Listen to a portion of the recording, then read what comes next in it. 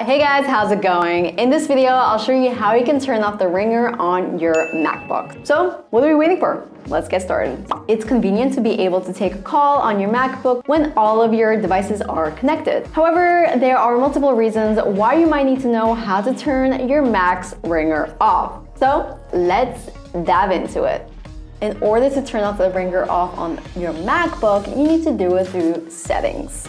So, the FaceTime app requires internet, not a SIM card, right? Which means that if you have signed into FaceTime on your MacBook, all regular calls will also show up there. All you have to do to stop your MacBook from ringing when you get a call is to turn off FaceTime notifications on your Mac. So this is how it's done.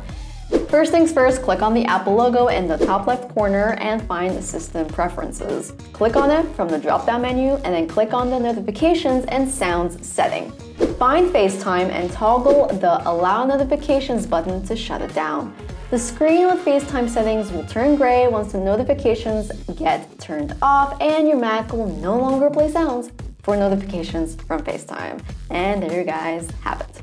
I hope you guys enjoyed watching as much as I loved making this video, because even I didn't know about this and now I do, which is great, you know? Subscribe down below if you are new to this channel. Hello, my name is Eva.